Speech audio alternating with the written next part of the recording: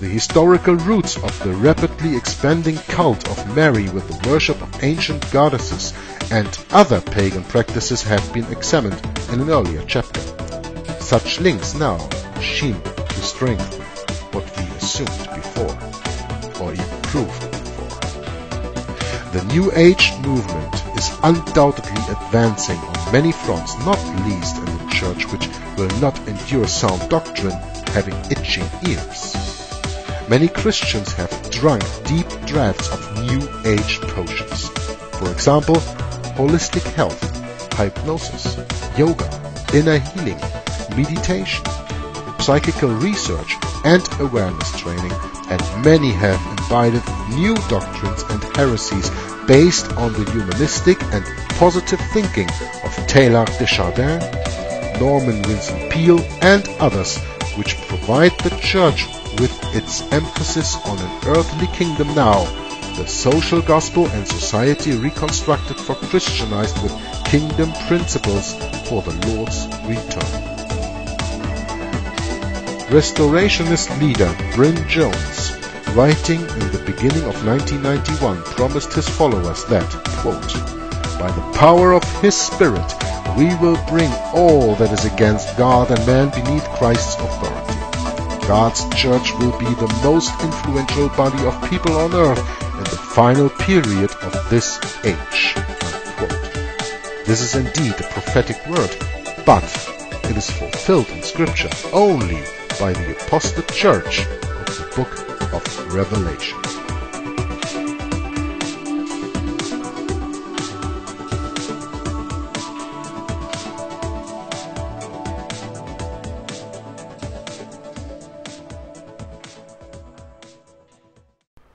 Hello and welcome everybody to a new video from Joggler66, Hour of the Truth. This one's called A Vatican Below the Surface and deals with chapter 10 of the book I'm currently reading and discussing, All Roads Lead to Rome, the Ecumenical Movement by Michael de Semlyen. You know how the Holy Spirit moves sometimes, yeah? Today we have the 2nd of October. Yesterday on the 1st of October, a Sabbath, I recorded the same reading that I'm doing now in English in German, because you know I read this book simultaneously, chapter by chapter, in German and English. And before I started the German reading, I was very anxious to start that German reading because I received yesterday a video from the Forerunner 777, or the Forerunner Chronicles, a YouTube channel that probably a lot of my subscribers also know. And here and there he brings out a video that is quite interesting and even dealing with actual and current events. So in this video, the Pope's Silent War, he warns about a meeting, about it starts of course with a little bit of Tony Palmer in there, you know, when he was at the meeting with Kenneth Copeland saying the protest is over, and if there's no protest anymore, how can there be a Protestant church? This apostasy video that he did just before he died.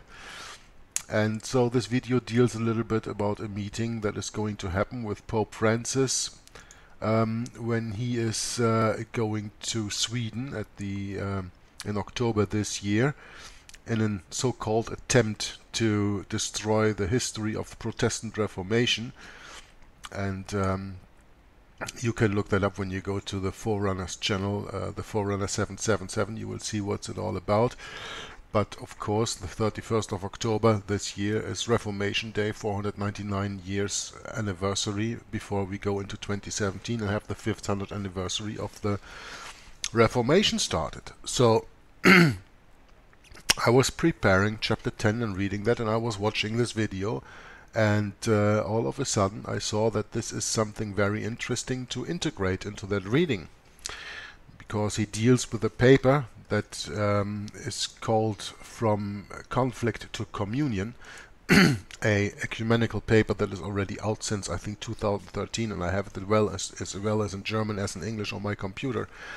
And I flew a little bit over it, but it is full of casuistry and sophistry and Pope speech, and for 100 pages doing that, I just didn't feel to do that. So I left it alone, but now the forerunner mentioned that in his video, The Pope's Silent War. And by the way, the link to the video from the forerunner as well as to the document From Conflict to Communion is to be found in the description box of this video. So now when we start reading chapter 10, Vatican Below the Surface, it starts with dialogue, political and ecumenical, is taking place continuously all over the world. There is that uneasy feeling that in terms of real power exercised, we see but the tip of the iceberg. Glimpses of what might be lurking underneath come to the surface from time to time. And here, of course, then I have to go into that paper that was mentioned by the forerunner in his video, The Pope's Silent War, dealing with the 500th anniversary of the Reformation.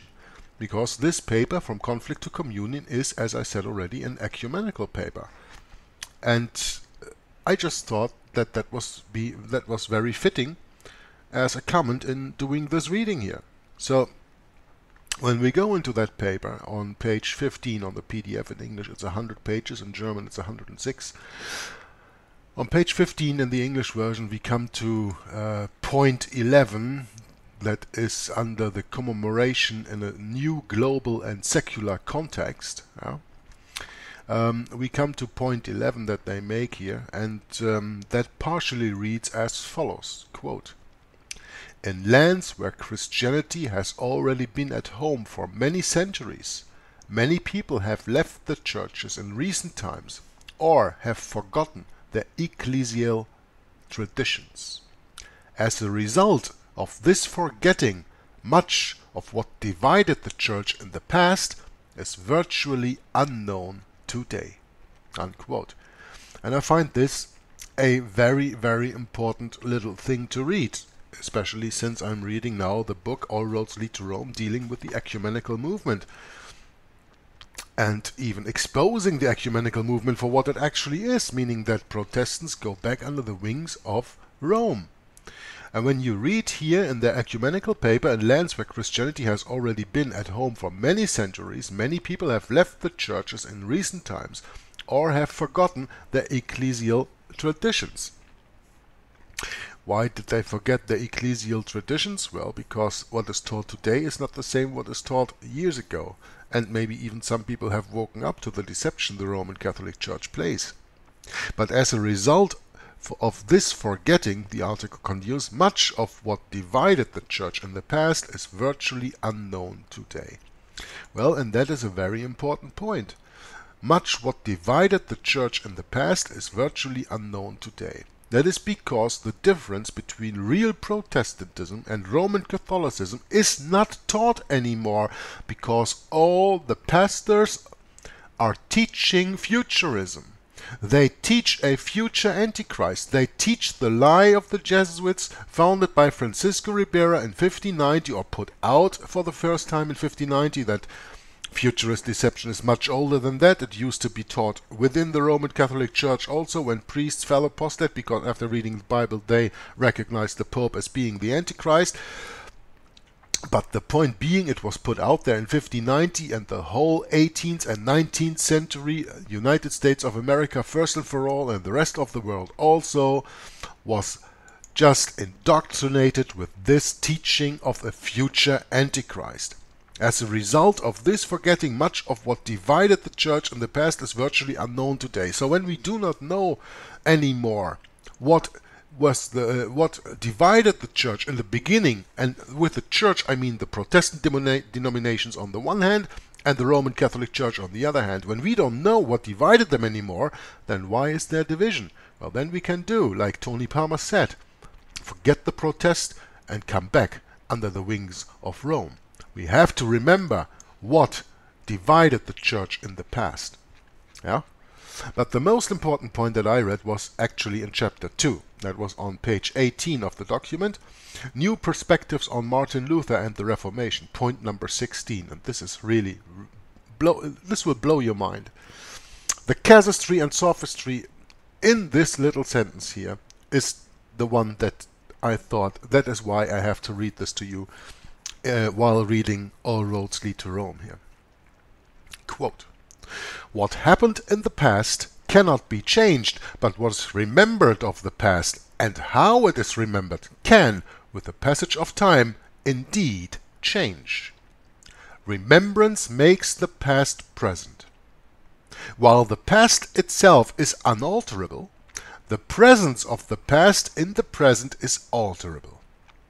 In view of 2017, 500 years Reformation, the point is not to tell a different story, but to tell that story differently." Unquote. So I hope that you understood this casuistry and sophistry in this paper. What happened in the past cannot be changed, but what is remembered of the past and how it is remembered can be changed. Yeah, because you change the teaching of history.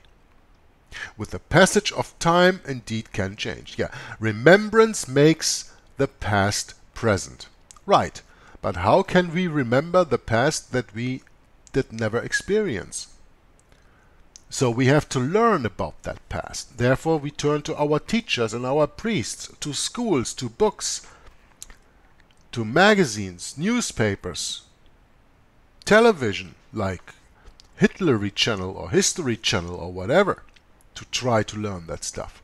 But when they alter the history that is taught in there, we have a wrong picture of the past. While the past itself is unalterable, well, depends on the teaching that you teach, of course, the presence of the past in the present is alterable. That is fine sophistry, right? Now, in view of 2017, the point is not to tell a different story, but to tell that story differently. I think that when you tell some fairy tales differently, you can also make the wolf the good and the little girl the bad person. It depends on how you tell it. So you won't even tell a different story, but you just tell it differently. And that is what the Roman Catholic Church is all about. So this paper, From Conflict to Communion, I advise everybody to read, but be aware of the Jesuitical casuistry and sophistry in that paper, because it's full of it and you are easily caught in a trap, in a lie from that. But now I will continue reading chapter 10 of All Roads Lead to Rome, Vatican Below the Surface, and we are dealing now still with the second paragraph, because I just read to you the very first paragraph, because glimpses of what might be lurking underneath come to the surface from time to time, and this was something that was lurking under the surface.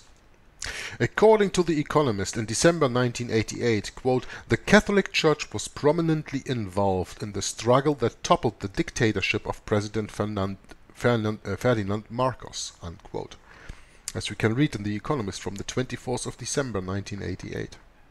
The Evening Standard, referring to the 1986 gathering of world ecumenical leaders at Assisi, recorded that, quote, "Guerrilla groups and militias in at least 10 different countries agreed to honor the Pope's 24 hours of peace," unquote. The Evening Standard writes this on the 27th of October 1986. This extraordinary exercise of power over peace seems to anticipate the fulfillment of the Marian prophecy from Fatima, which is the central vision for Pope John Paul's II pontificate. He believes that there will be a reappearance of the Virgin Mary with great signs and wonders to convince the world of papal spiritual leadership as a precursor to a period of peace. Many would agree that this is just what is predicted in the scriptures. The next part in this chapter is called Opus Dei. And who does not know what or who Opus Dei is, I advise you to check many writings on the Jesuit order, where you can see that Opus Dei is a very extreme sect within the secret organization of the Jesuits.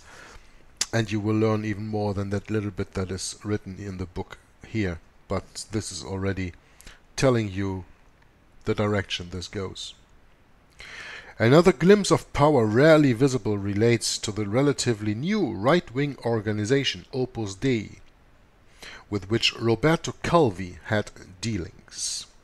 You remember Roberto Calvi, right? The dead banker that we were talking about in earlier chapters. Described by Italian politicians as a holy mafia, this secretive organization operates as a kind of spiritual militant tendency. Pope John Paul II seems to have taken it under his wing, and in 1982 he made it a personal prelature. The organization reports direct unto the Vatican, to the Pope's prelate, Monsignor Alcaro del Portillo. This we can read in the Daily Telegraph on the 8th of May, 1986. So the author of the article in the Daily Telegraph here says Pope John Paul II seems to have taken it under his wing. Well, if anything, then it is the other way around, because as we know that the Jesuits control the White Pope, an organization as Opus Dei, which is an extreme right-wing organization within the secret society of the Jesuits, will surely not be under the guidance of the Pope, but the other way around. The prelature was an unprecedented step taken by the Polish Pope, giving him control personally of an organization outside the whole diocesan structure of the Church and independent of its orders. It may be that Pope John Paul II took the step in an attempt to counterbalance the formidable and growing power of the Jesuits. Well, I have to disagree with this, because Opus Dei is a order within the order of the Jesuits, and by there it is submissive to the Black Pope, as is John Paul II, as is the White Pope. So this is just a distraction maybe to even some people within the hierarchy, but the real power structure does not change. And we will come to the real power structure in a few moments. Monsignor del Portillo was nominated Bishop for Life by the Pope in December 1990 and made immune from the canon law rule requiring his resignation at the age of 75.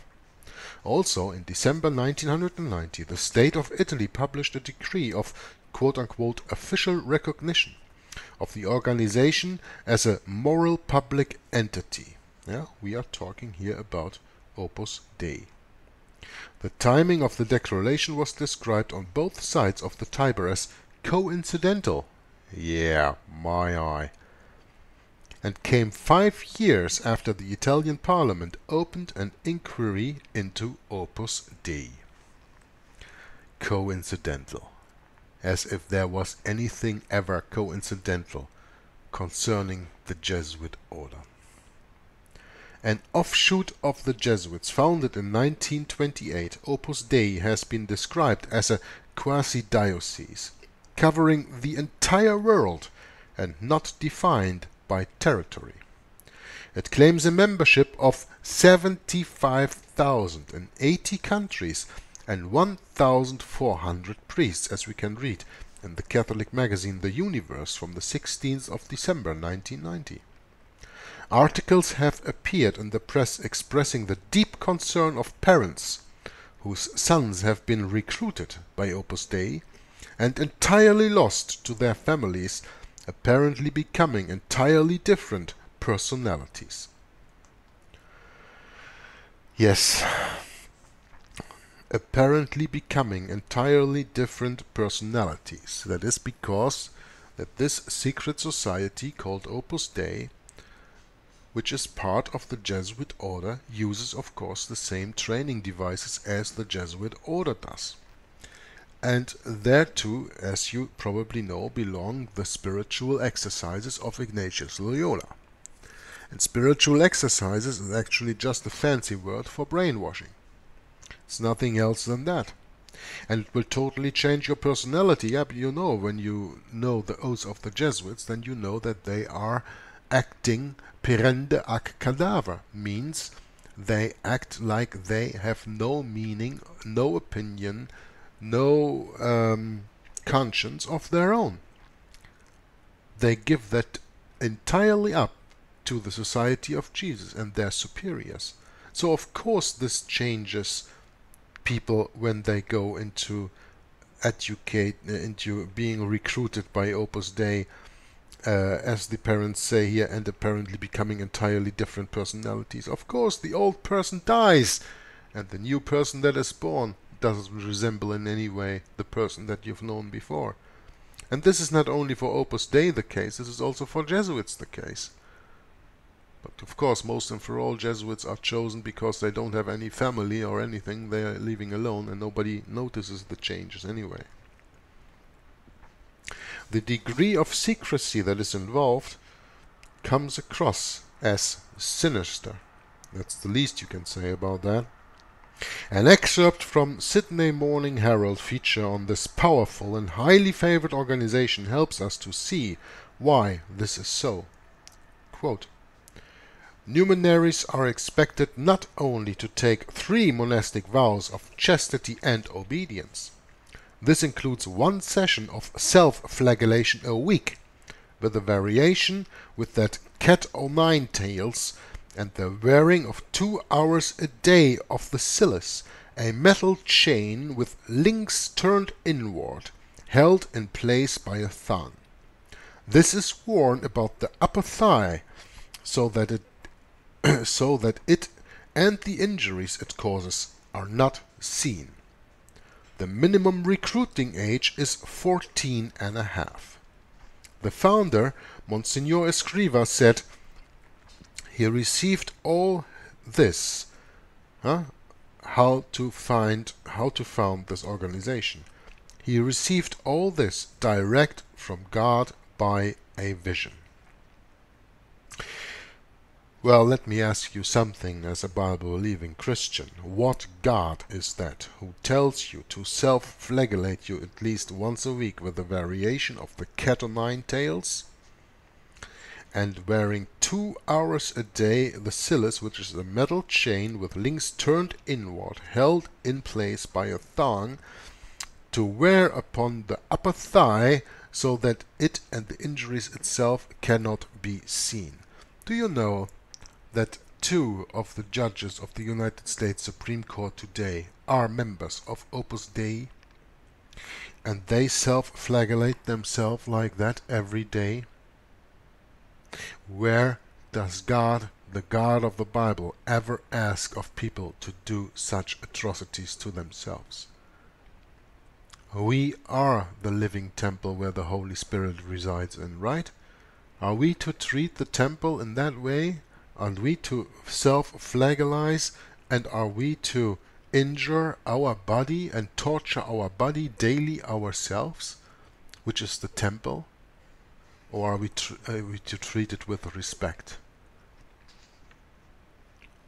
I don't understand people who go into secret societies like these and can be told, well, all this was told to me by God in a vision to do that. I would at that moment at least seriously begin asking, what God is that told you this in a vision? Escriva's cause for sainthood has been advanced with unusual enthusiasm by the present Pope, John Paul II. The Spanish founder's controversial beatification in May 1992, the swiftest in modern times, has caused great concern and resentment within the Roman Catholic institution. The next part on page 116, committed Catholics in high places. Oh yeah. Before I even start, turn to chapter 1 of Rulers of Evil, Subliminal Rome, and read that. Then what you read here isn't of any importance anymore, but read that. Chapter 1 of Rulers of Evil, Subliminal Rome. Also dealing with committed Catholics in high places. Most and for all, of course, in the United States. But let's see what Michael de Semlyen has to say on that subject. The rise of Roman Catholics is disproportionately high in disproportionately high numbers to positions of ascendancy and great power, which in many spheres may be dominant, is seen by concerned Protestants as another hidden factor to be reckoned with. This is a very sensitive and invidious area, one which requires discernment and discretion and a constant guard against discrimination. Over 50% of recruits to the United States military academies are now Roman Catholic, according to 1988 figures released by the Catholic Chaplain Recruitment Vicar for the military services. The number of Catholics in the United States House of Representatives increased from 82 in 1950 to 142 in 1986.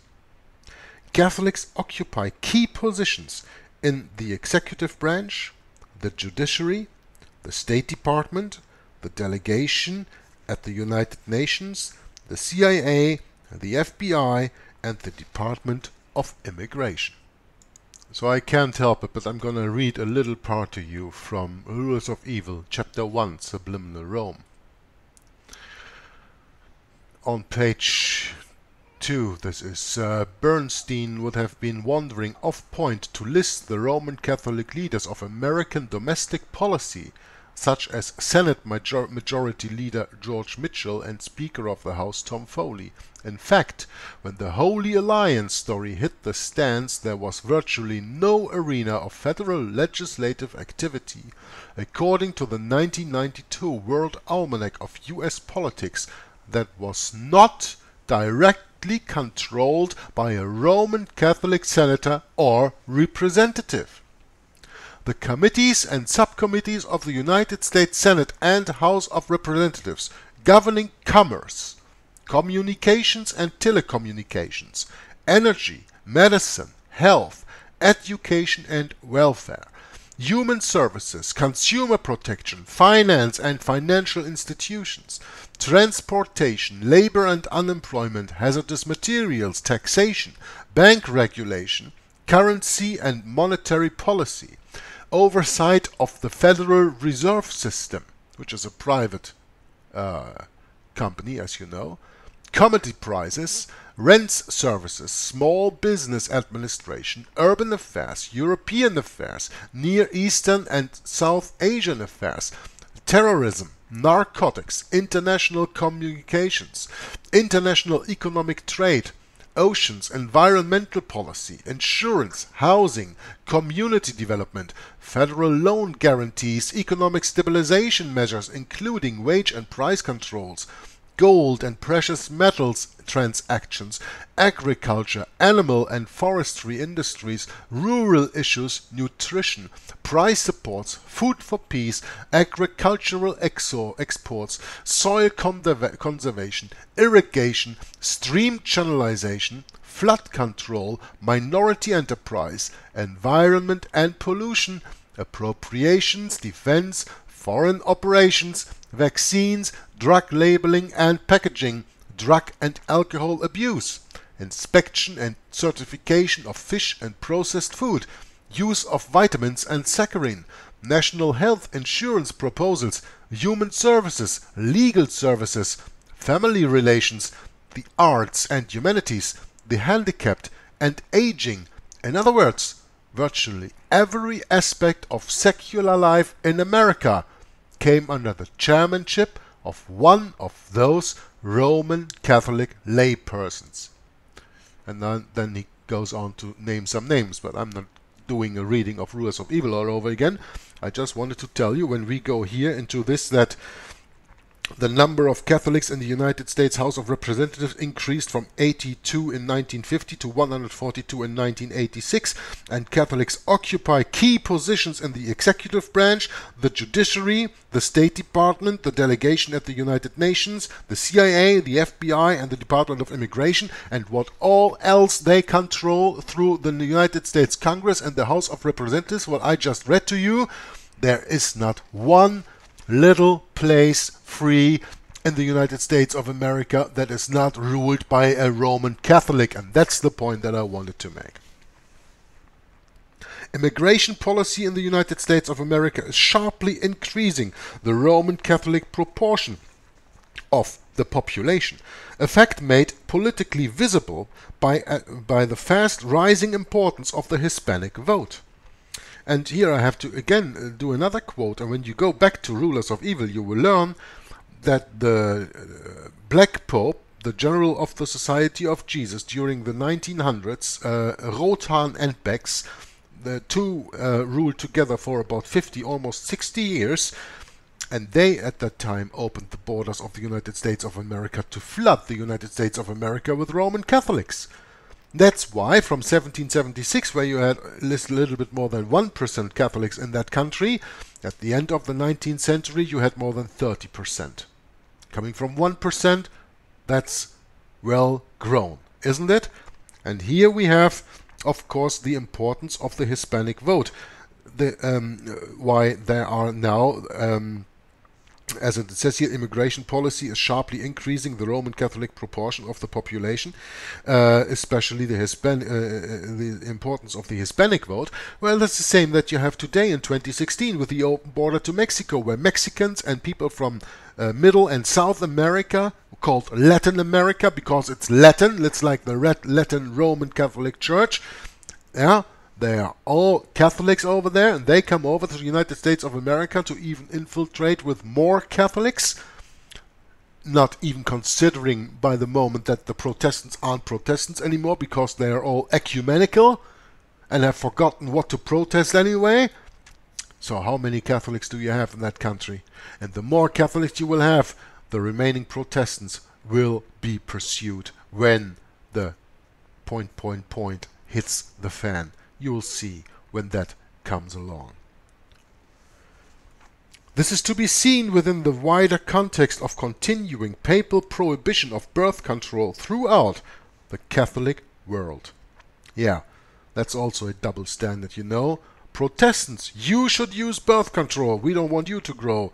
Roman Catholics, oh, we forbid. You don't have to use the pill. You don't have to use a condom. You don't even have to have sex if not for recreation anymore. Recreation, yeah, I mean, recreate, yeah, yeah, that's the word I was looking for. So you are not allowed to have sex if you don't want to have a child. That's what the Roman Catholic Church teaches, something absolutely unbiblical. And of course the prohibition of birth control throughout the Catholic world, the so-called baby pill and condoms and everything, birth control is forbidden in the Catholic world because Catholics have to rise in the population. The population of the continent of South America, for example, has doubled during the last generation. What are they doing in Africa? They're making Africa Catholic, and by that, of course, forbidding birth control, and by that, of course, raising more and more and more Catholics. The population of the continent of South America, for example, has doubled during the last generation.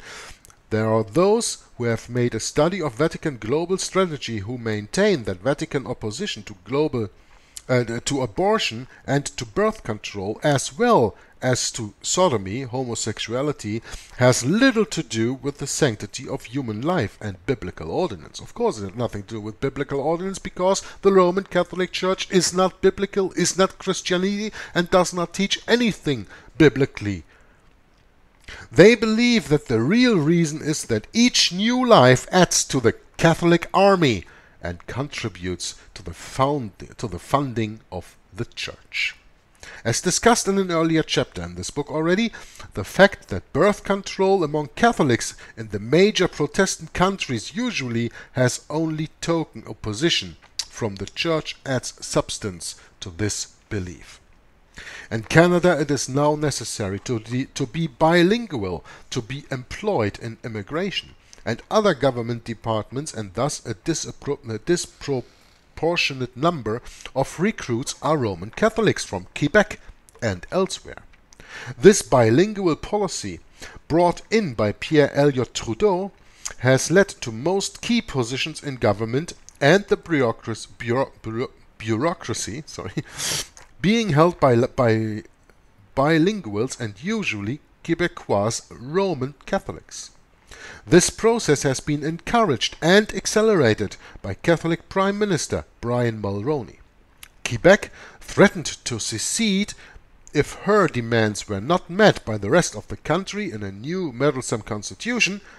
The man placed in charge of the constitutional crisis was former Prime Minister and Foreign Secretary Roman Catholic Joe Clark. The people of Canada at the October 1992 referendum decided that the Quebecois were asking too much. Leadership of the Old Dominion Commonwealth countries by serious Roman Catholics is not confined to Canada. New Zealand Prime Minister James Bolger is devout in his faith and presumably in his loyalty to the Supreme Pontiff. Australian Prime Minister Paul Keating is also Roman Catholic. So, committed Catholics in high places. And again, I repeat, read Chapter 1 of Rulers of Evil, Subliminal Rome. And check the sources for yourself, and you will see that every word I read and commented here is the truth. Now we come to espionage and shielding of war criminals. In the book The Vatican Papers, published in 1982, Nino Lobello claims that, quote, the Vatican has the most efficient and widespread spy network in the whole world, outclassing even the Russian KGB, unquote. He states that this group of espionage agents came to be known by the popes as Sodalitium Pianum, and more widely as God's Underground, and it may include any priest, nun, and monk everywhere on earth. He argues that among this faithful army of more than 2.5 million people, there are many full-time trained agents.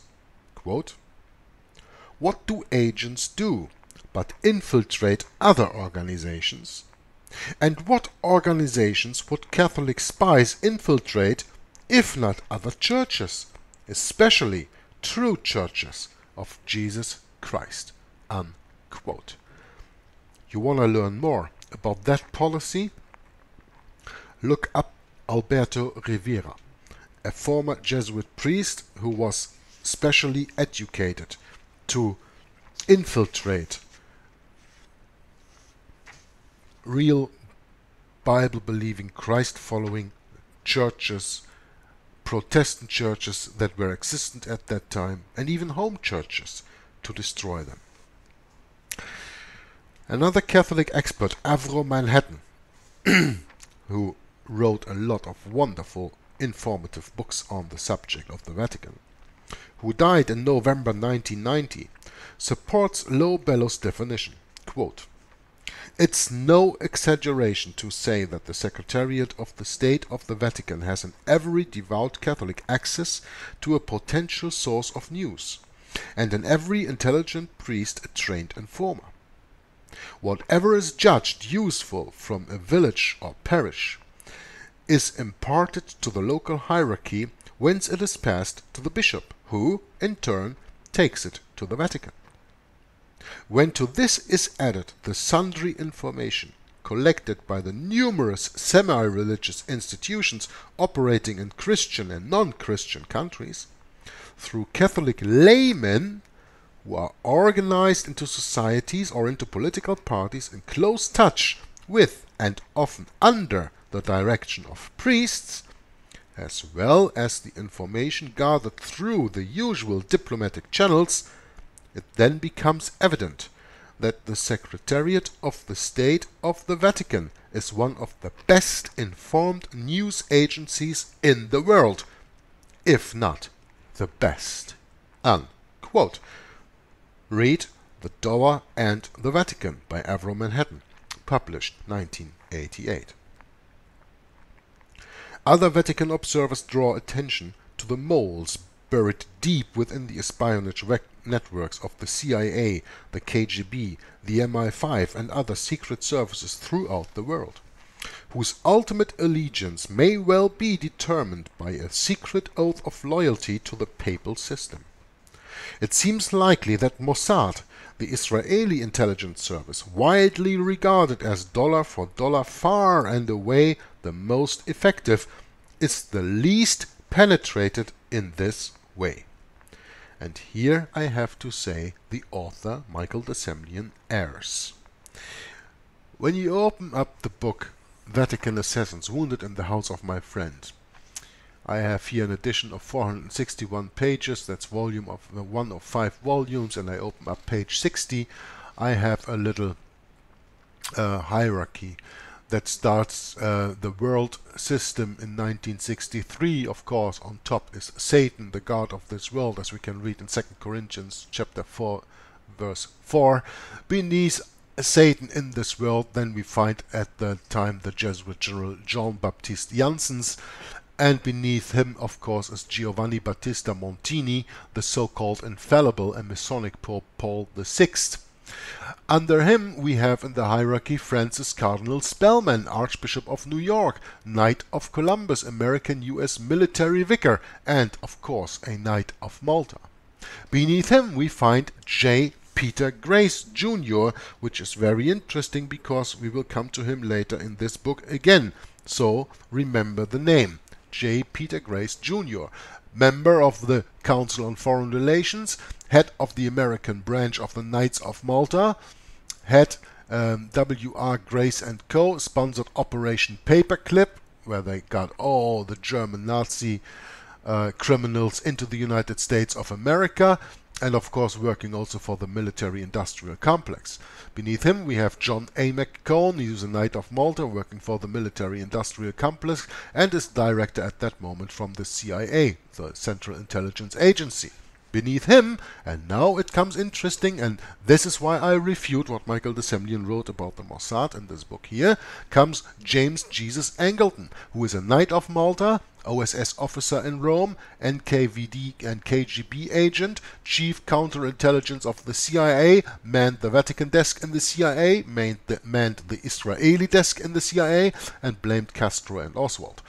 And right next to him are two persons. The one is Kim Philby, who I don't even go into that right now, that's not that interesting, but the other one is very interesting, and that is Reinhard Gehlen, a German Knight of Malta, a general in the Knight of Malta organization, Nazi intelligence working, because he was the general under Hitler responsible for the counterintelligence in Russia at that time.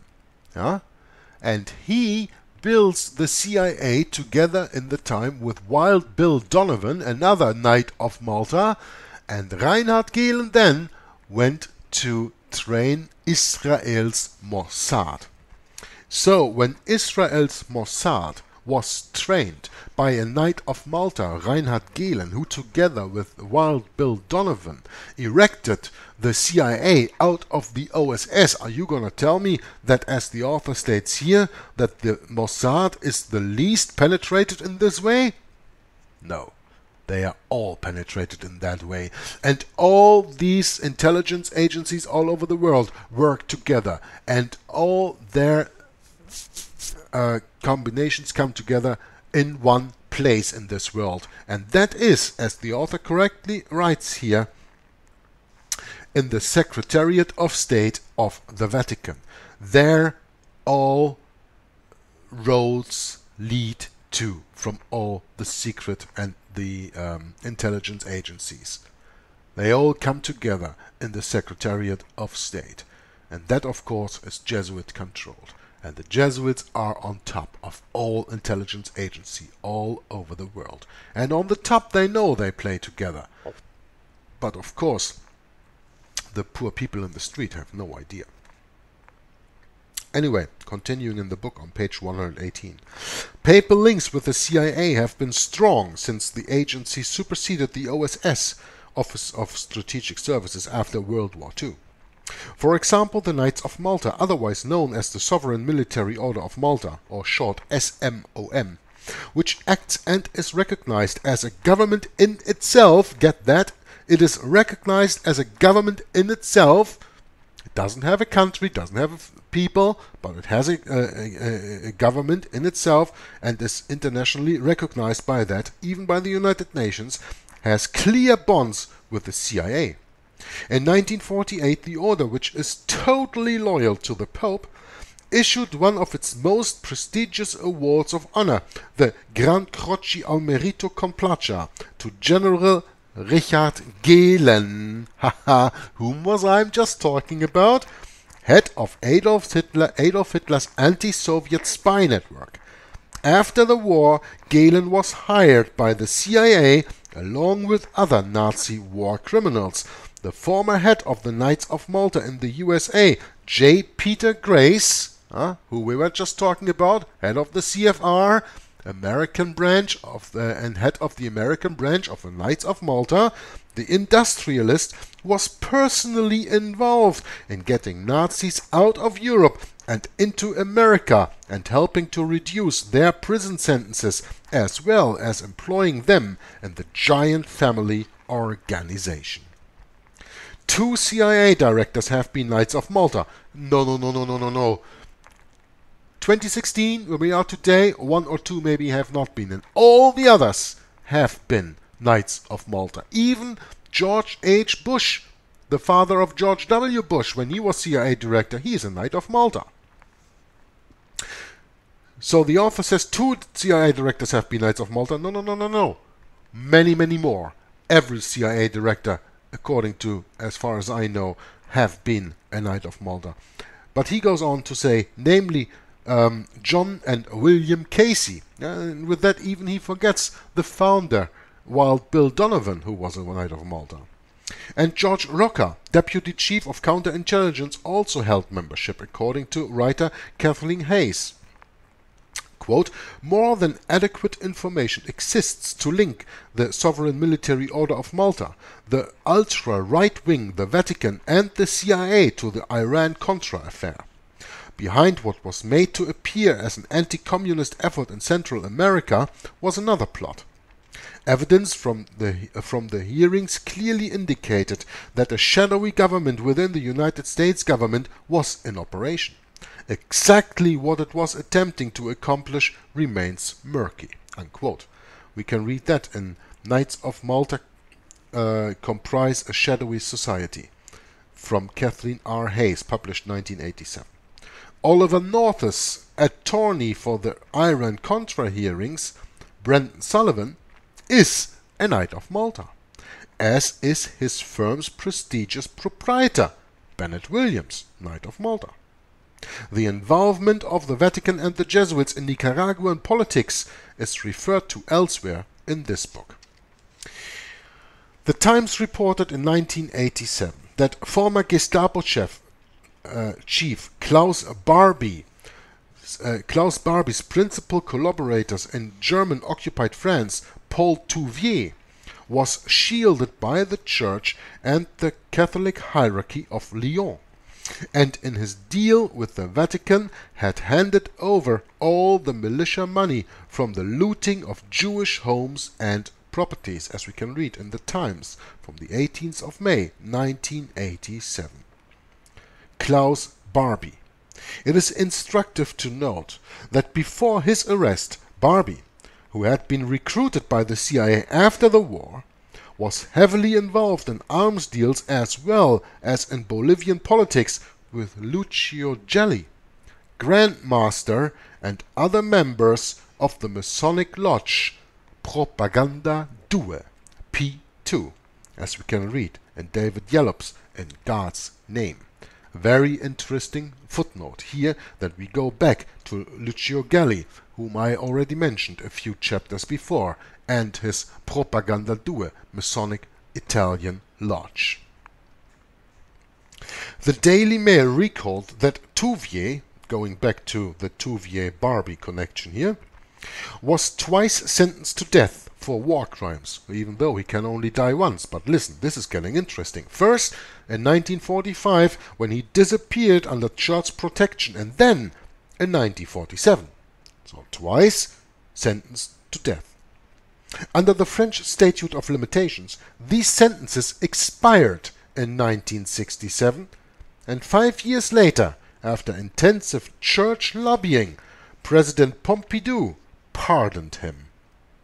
The Daily Mail columnist Geoffrey Levi went on to point out that the people of Lyon believe, quote, quite simply, that Touvier had been sheltered and helped all these years because of what he knows about the Church, unquote. We can read that in the Daily Mail, 14th of July, 1989.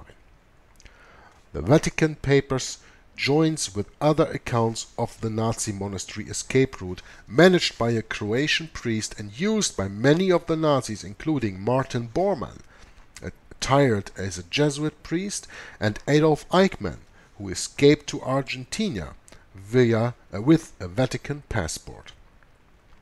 This book also examines the close connections between the Vatican and Odessa, the secret organization of former Nazis. The Independent of the 6th of January 1988 records Cardinal Franz König, former Archbishop of Vienna, quoted in the Israeli newspaper Yediot Aronoth as saying, and I will go into that within a second. First of all, for the people who have no idea and have never heard of it, check out the Vatican Red Lines. The Vatican Red Lines, via the Vatican Red Lines, a lot of European Nazi collaborators and Nazi war criminals went via, most and for all, cloisters, nunneries and monasteries, via the Roman Catholic Church help system, were shipped into South America. First and for all, Argentina, but also Brazil, Guatemala and Chile, of course. That was one way to get the guilty German war criminals out of Europe, and the other one was to go for them directly into the United States of America via Operation Paperclip. So now we're gonna see what Franz König, former Archbishop of Vienna, is quoted in the Israeli newspaper, saying in 1988, quote, after the war, senior churchmen helped Nazi criminals flee. Quote, I personally know two, an Austrian and a German. Both hold to this day high posts in the Vatican. Unquote. Cardinal König also stated that the Catholic Church in Austria bore part of the responsibility for Nazi crimes against the Jews. The Holocaust Museum exhibition in Jerusalem begins with a picture and description of the Roman Catholic bishops of Austria at the Anschluss, welcoming Hitler's legions as liberators and bestowing their apostolic blessing on the Nazis. The monastery escape route is also known as the Red Route, or the Vatican Red Lines.